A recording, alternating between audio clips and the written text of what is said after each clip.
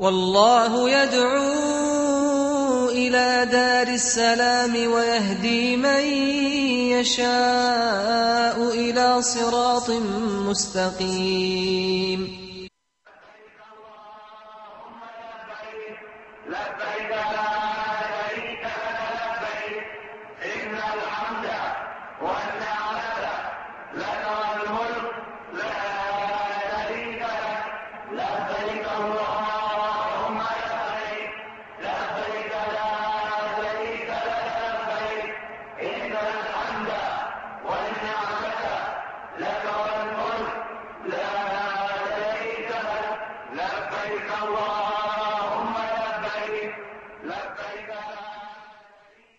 Assalamu alaikum wa rahmatullahi wa barakatuh, and welcome to Hajj Step by Step. We hope on this program to give you a very detailed look and description of every single aspect of Hajj, inshallah to make your journey very easy and successful, and inshallah to make an acceptable Hajj before Allah. I'm Musa Maguire, and our guide for Hajj on this program is Sheikh Muhammad Salah. Assalamu alaikum, Sheikh. Alaykum salam wa rahmatullahi wa barakatuh. On the last program, we were discussing Ihram and the preparations for Ihram. We got to the point of when pronouncing the talbiyah or the intention for Ihram on the plane or on the ride when you reach the appropriate places. Now, there's another issue that comes up. Some say that there should be 2 rakats of salah offered before Ihram or during Ihram. What's exactly the ruling on this practice? Well, actually, Bismillah ar-Rahman ar-Rahim, praise be to Allah, we praise Him and we seek His help. Whomsoever Allah guides is the truly guided one, and whomsoever Allah leaves astray, no one can show him guidance. And may peace and blessings be upon our last messenger, Muhammad sallallahu alayhi wasallam. Actually, the Prophet sallallahu alayhi wasallam assumed the intention of Ihram after he prayed. So the ulama concluded from that it's recommended to make your intention of Ihram and the talbiyah after a prayer, whether it's a fard or a nafl. It's a mandatory prayer or a voluntary one. So if a person happens to be praying Dhuhr or a sunnah, any sunnah, then announces the intention of al-Ihram afterward, that's fine. But actually there is no specific sunnah before Ihram, so you don't have to make a special effort to offer 2 rak'ahs before Ihram. And this is an issue of dispute between the ulama, and you might find in many books that you have to pray 2 rak'ahs before making the intention of Ihram, which you don't have to. Let me ask you, Sheikh, after making Ihram and beginning Hajj, we know about the talbiyah of Hajj. Should this be started right away, and how often should it be recited during the whole process? Actually, an-niyyah, the intention of Ihram, is always accompanied by a talbiyah. So if a person is performing Umrah, would say, لَبَّيْكَ اللَّهُمَّ بِعُمْرَةٍ. Then right away, we'll start making the talbiyah. A talbiyah means answering the call of Allah to perform either Hajj or Umrah. So when a person says, لَبَّيْكَ اللَّهُمَّ لَبَّيْكَ, here I come to you, O Allah, responding to your call. لَبَّيْكَ لَا شَرِيكَ لَكَ لَبَّيْكَ, here I come to you, there is no partner to you. إِنَّ الْحَمْدَ وَالنِّعْمَةَ لَكَ وَالْمُلْكَ. Indeed, all the praise, the favor, and the dominion belong to you. لَا شَرِيكَ لَكَ, no partner to you. It is once again a chantation which announces the oneness of Allah subhanahu wa ta'ala, reminds ourselves with His favors upon us. لَبَّيْكَ اللَّهُمَّ لَبَّيْكَ لبيك لا شريك لك لبيك إن الحمد والنعمة لك والملك لا شريك لك. One who is performing Hajj would feel that the entire globe is making talbiyah around him. And this is actually what the Prophet ﷺ said. When a person is making talbiyah, everything to his right hand is making talbiyah as well. Stones, trees, until it turns around the entire globe. So all the pilgrims having everything around them, joining them in praising Allah the Almighty and thanking Him. The Prophet ﷺ in one hadith said that the best Hajj is al-Hajj al-Thajj, which refers to raising the voice with at-talbiyah, so that a person, a male pilgrim, would say at-talbiyah out loud so that everything around him would hear. He doesn't have to scream out loud in a way that he would demonstrate his response to Allah subhanahu wa ta'ala. The opposite will be with a woman, that she would say it in a way that she would only hear herself. A woman should not raise her voice as much as a man should not be heard by other men.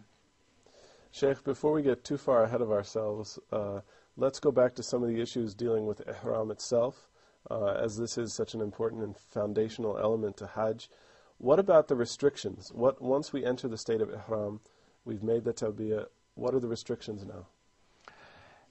When a person says, now, ana muhrim, I'm in a state of ihram, once he assumes the intention on the plane, from the appointed places of ihram, he enters and commences on a state of sacredness.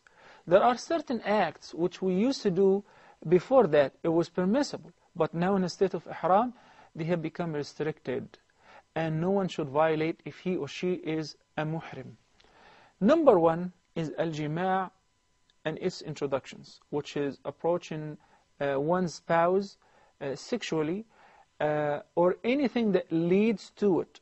Because Allah subhanahu wa ta'ala stated, الْحَجُّ أَشْهُرٌ مَعْلُومَاتٌ فَمَنْ فَرَضَ فِيهِنَّ الْحَجَّ فَلَا رَفَثَ وَلَا فُسُوقَ وَلَا جِدَالَ فِي الْحَجِّ. Whoever assumes the intention of making Hajj and commence on ihram should avoid al-rafath, which refers to sexual activities, sexual intercourse, al-jima'. Al-fusuq, sins, and any evil talk and any unnecessary vain conversation. وَلَا جِدَالَ, nor an argument in the state of ihram. So a person should not approach his wife while he is in a state of ihram. Same thing with the wife. What if that happens? It depends. If they fall into a complete sexual intercourse, they have actually violated a great restriction and void their entire Hajj. So the Hajj of that person in the state of ihram is void completely. However, he or she, both of course the spouses, have to go on and complete all the rites of the Hajj during that season and this year, even though their Hajj is void. And the penalty is very great, that they have to offer a sacrifice, which is a badana. This is a camel at least 5 years old and older. The scholar said that if the wife agreed with the husband in this practice, she too have to offer a sacrifice, a penalty of a badana, a camel 5 years old or older.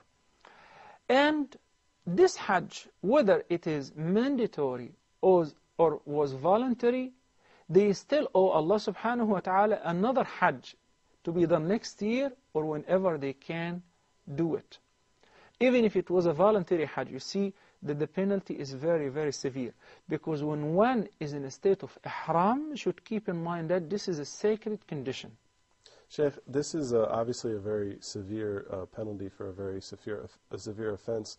But we've talked about some of the other issues that are requirements. For instance, the appointed places and times of entering ihram. If someone doesn't do it at the appointed time, is it the same level of penalty that they're going to face if they don't put on the garments appropriately or don't make the intention? No, actually, these are two different cases. The case you just mentioned is related to things to be done mandatorily before ihram and during the pronunciation of the ihram intention. That we agreed that the Prophet ﷺ appointed certain places that if you're passing through them or in line with them, there and only there, you get to say labbaik Allahumma labbaik, labbaik bi'umrah or labbaik bihajj. If a person happens, as many people assume that Jeddah airport is a place of assuming the intention of ihram, they have violated a wajib. A part of the pillar of Hajj, which is ihram, a wajib, is to pronounce the intention or talbiyah at the appointed place. So if they did not do so and they waited until they passed al-miqat, in this case, they have to do one of two things. Either go back to al-miqat and make the intention from there and make the talbiyah from there, And of course, to many people, especially who came via air, it's almost impossible. So the only way is a penalty, which is to slaughter a sheep in Mecca to be distributed amongst the poor. There is a very important notice here I would like to mention, which is the difference between the penalty and the sacrifice. Al-Hajj is a sacrifice which a pilgrim would offer by the end of the conclusion of their Hajj. This Hajj is similar to Al-Udhiyah, that you may eat of it, give gifts to your friends and relatives, and distribute upon the poor as well. But in case of the penalty, it has to be slaughtered in Mecca, and it has to be distributed amongst the poor people of Mecca, and you're not allowed to taste a bite of it, because that's a penalty. And this is a ransom you're giving or paying for a violation that you've committed. If a person happens to be visiting the city of the Prophet ﷺ before the performance of Hajj, before the actual Hajj going to Mecca and so on, in this case, they may keep their clothes on, and of course they go to Al-Madinah with their regular condition, everyday clothes, and there, while coming back from Al-Madinah, they will be treated as the people who do well in Al-Madinah. So they will assume the intention of Al-Ihram from the appointed place of Al-Madinah people, which is Dhul Hulayfa, or it is known nowadays as Abyar Ali. Sheikh, I want to get back to this issue of jima'ah, or the sexual relations between the spouses during the time of ihram, because it carries such a serious penalty. What about when someone is combining the Hajj, or separating the Umrah and the Hajj, and exits ihram? Is this permissible at that time? You see, that's why Allah gave us an ease while performing Hajj and Umrah. And that's why it's recommended to choose Hajj al-Tamattu', where you perform the Umrah, and once you're done with your Umrah rites, you shave or you trim your hair, then you're free. A person may embrace his wife and have all the marital relationship they want to have, as long as they're in a state of tahallul. They exited already from ihram. And that will continue until the 8th day of Dhul Hijjah, where they would assume a new intention for the performance of Hajj. Sheikh, there are plenty of issues left to deal with concerning ihram, but we need to take a short break. So please stay with us, and we'll be back in just a minute, inshaAllah. Assalamu alaikum.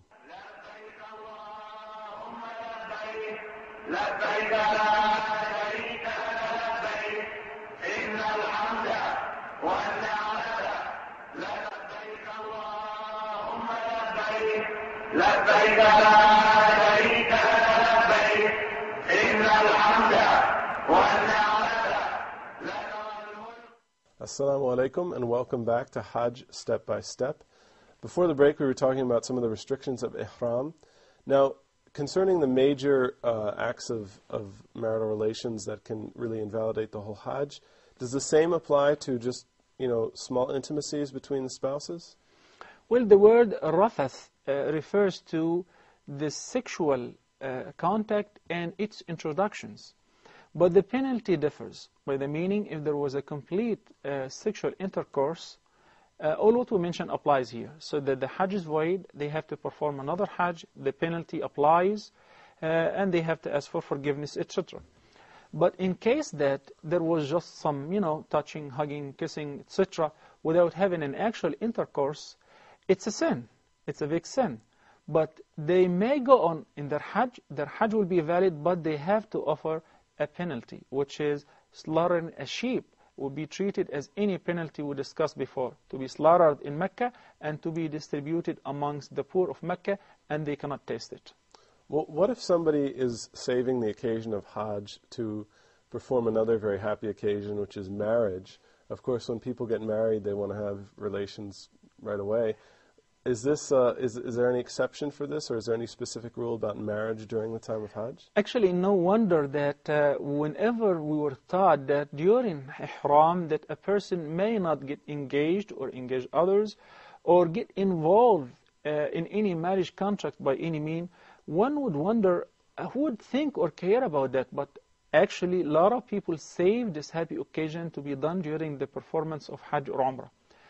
Yet, if a person is in a state of ihram, he may not get engaged, or seek or be sought for. should not be involved in any activities of engagement, marriage, or marriage contract at all. And if this happened, the scholars say that this marriage contract which took place during the state of ihram is invalid. The Prophet ﷺ stated that لا ينكح المحرم ولا يخطب ولا ينكح. A person who's in a state of ihram should not get married, even having the marriage contract or the engagement, or being sought for. Well, Sheikh, we now have a short video that we're going to show showing some of the other prohibitions during the state of ihram. So if perhaps you could just explain some of them, and then when we're done, we'll go into a little more detail.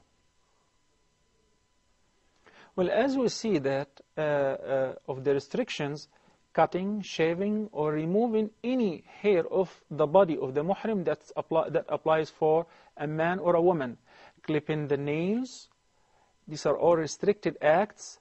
Wearing fragrance by any means, whether applied to the body or to the ihram clothes, and that applies to both. Hunting or targeting or scaring an animal during the state of ihram, breaking a tree or removing a branch, and the last two issues, hunting and breaking the trees in Mecca, and the third one, which is picking up lost items, are prohibited during all times. That's not only limited during the state of ihram, but once you are in the boundaries of Mecca, the sacred city, you cannot scare, you cannot hunt an animal, you're not allowed to break a tree or cut grass, or you're not allowed to pick up any lost items, except if you're picking them up for clarification and to announce to the public that somebody lost their property. So if you're taking them to turn them to the authorities, that's valid, but you're not allowed to take the lost items and even give it in a charity. As we see that it's prohibited during ihram for the muhrim to cover his head. Of course, that's for a man. Covering the head by wearing a kufi, a cap, or by the ihram clothes is prohibited. While holding an umbrella or staying in a tent is permissible during the state of ihram.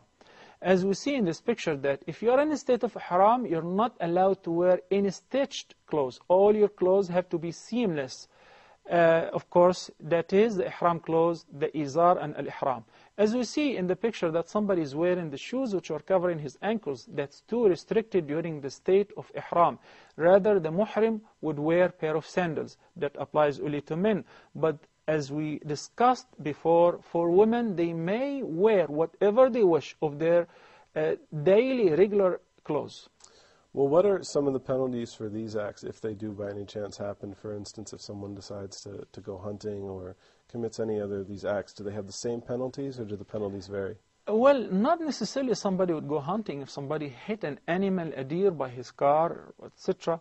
Allah subhanahu wa ta'ala in the Quran stated very clearly, يا أيها الذين آمنوا لا تقتلوا الصيد وأنتم حرم. Surah Al-Ma'idah.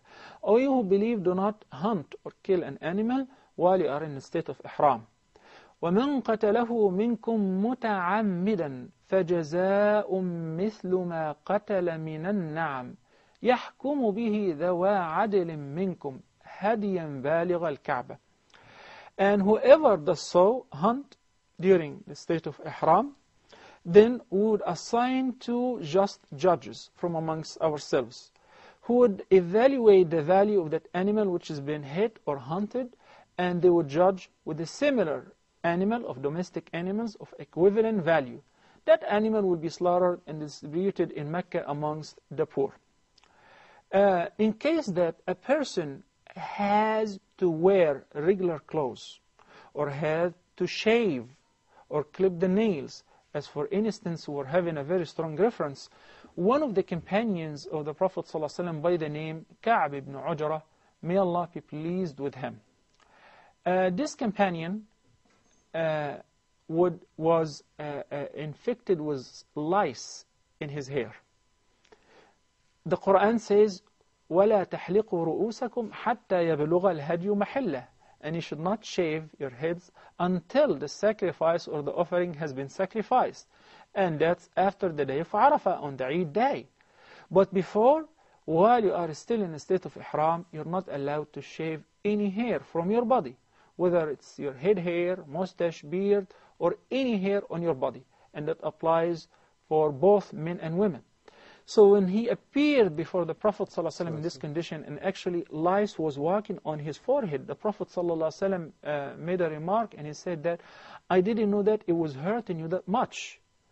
Do you have a sheep? He said, no. He said, go ahead and shave, okay, and fast for 3 days, feed 6 masakin, or fast for 3 days. So the ulama concluded from that, and there is a Quranic reference to that, that فَمَنْ كَانَ مِنْكُمْ مَرِيضًا أَوْ بِهِ أَدَمْ مِنْ رَأْسِهِ فَفِدْيَةٌ مِنْ صِيَامٍ أَوْ صَدَقَةٍ أَوْ نُسُكٍ. So the person in the state of ihram, upon having to shave for any reason, would be given the choice to offer which penalty he can afford. If he can afford to pay to buy a sheep and slaughter it, that's fine. If he would like, he can just feed 6 masakin of al-haram by giving each one of them half sa', and a sa' is equal to 1.5 kilogram of dates, raisin, or any average food that the people consume in the area. Or fast for 3 days if a person has to clip nails or shave the hair. What if a person does any of those violations of shaving, removing hair, clipping nails, or wearing a kufi, or wearing the regular clothes, stitched clothes, unknowingly or out of forgetfulness? In this case, he only owes asking for forgiveness and immediately have to change that mistake by taking off the cap if he's wearing a cap, or taking off his regular clothes and putting on the ihram clothes back. Changing the mistake and asking for forgiveness without any penalty, simply because that person did that while forgetting or unknown. You know, Hajj these days is in the winter months, and I don't personally know how cold it gets in Mecca during the winter months, but say it becomes very cold. Does the situation of wearing extra clothing, is it like the situation of being sick and having a necessity? Is the same rule apply? You see, if a person wears a blanket, it's not considered as regular clothes because it was not made to fit. So a person may cast a blanket on top of his shoulders. But if he wears regular clothes, in this case, the penalty of shaving will be applicable there as well. Okay. And Sheikh, we talked about a lot of the prohibitions, but sometimes people maybe take it a little bit too far. They start imagining that everything is prohibited. What are some of the things that are permissible in a state of ihram, especially those things that people may be confused about? I am very glad you raised this question and this issue, because unfortunately sometimes we see pilgrims performing tawaf in dirty ihram clothes. Then you wonder, ihram clothes are very cheap, so why you're wearing dirty clothes? Some people are under the impression that once you commence on a state of ihram, you're not allowed to change your ihram clothes. Nor are you allowed to take a shower or a bath. You're not allowed even to wash your clothes. This is totally wrong, and this is a great misunderstanding. Allah subhanahu wa ta'ala is beautiful, and He likes beauty. If a person is in a state of ihram, he may take a shower, take a bath, whenever it's needed to clean up themselves. Just avoid using and applying any fragrance to the body or to their clothes. Can a person change their ihram clothes? Perfectly fine. They may change their ihram clothes as they wish, and it's not restricted at all. People ask about wearing a belt around their waist which has a wallet to preserve and protect their valuables and so on. It is permissible and it is allowed. However, I do not advise any person to carry their valuables in that belt, because it's like inviting, saying that I have valuables here. Rather, always upon performing the masha'ir and the manasik, especially the tawaf, you don't need to take any valuables with you. Leave all your valuables at your hotel room or with somebody, so that you can have clear mind while performing those acts of worship. We've talked about it is prohibited to wear anything that covers the head for men. You see, some people, they panic and they're very excessive in that regard, so that you see people do not ride in buses which have roofs, because they assume that that's a roof, and it's like wearing a cap or a hat, and it's one of the restrictions of ihram. This is wrong. we're talking about an object which would make a direct contact with your head, such as your ihram, a blanket, or a kufi, or a cap. But the umbrella, your tent, your room, the bus is all fine. No problem with that. Sheikh, let me ask one more thing. We're almost out of time. We know that it's a very sacred state to be in ihram. What about committing sins during this time? Are sins considered worse during this time if people are backbiting or speaking coarsely or doing any of the other things that we would consider sins outside of ihram? No one who's going for Hajj can afford messing up their Hajj by just talking about others, backbiting, vain talk, making lies. Why? You will spend a lot of money and you're making a lot of effort for one reason, hoping that Allah would accept this act of worship from you and will forgive you all your past sins. It's a sacred place and sacred time. Good deeds are being doubled and multiplied in so many folds. Similarly, sins will be doubled and multiplied because of the sacredness of the place and the time. Thank you, Sheikh. I think we have a very strong understanding of ihram. We still have a lot more to cover with Hajj in general, and we'll do that and continue to do that in our next episode. Please stay tuned for that. We hope to see you then. I'm Musa Maguire. Assalamu alaikum wa rahmatullahi wa barakatuh. Wa alaikum assalam wa rahmatullahi wa barakatuh.